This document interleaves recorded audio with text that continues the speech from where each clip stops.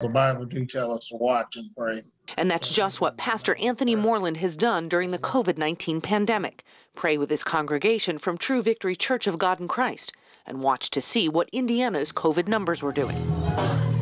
When the state restricted church attendance, True Victory went virtual. I said the best thing to do is let's play this thing safe and, and yet enjoy the worship, together on Zoom. So that's what church members did for months. We went back when the numbers went down. But Pastor Moreland continued to host virtual church for people who wanted to stay home. We want to make sure that, we keep things safe, for everyone. To you all, hearts are open. That's why 2 weeks ago, the church went back to all virtual services ahead of the state's announcement this week that churches were adding to the number of COVID cases. Of the top 4 or 5 contact tracing events that we have, there is a spike every week on Sunday related to church events. Churches are exempt from recent restrictions announced by the state this week. In Marion County, though, church attendance is being scaled back to 75%. I've seen so many examples of